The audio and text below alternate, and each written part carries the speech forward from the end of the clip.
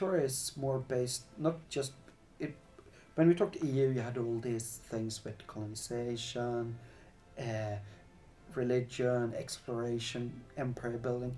Victoria, when that game starts, the empires are kind of set. The empire building time has passed. It's about grabbing the last pieces of Africa. So Victoria is more about the game about social political development and also about economics. It's all about industrialization. If you're looking at the time period of Victoria, you have four pillars of things that really appear in that time period.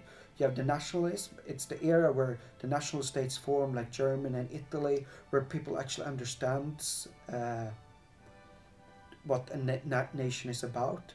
You have the industrialization. It's where people go from working at their local farm to actually moving into cities and being wage slaves in large factories.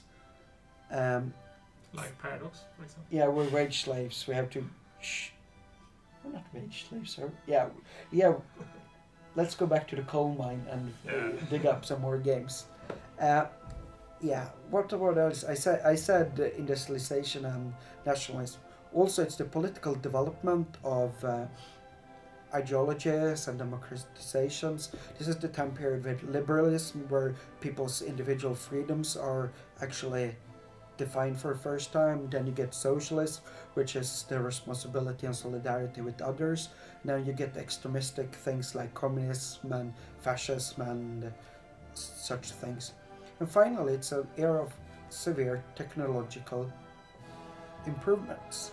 All of these four aspects makes for a really unique gameplay experience.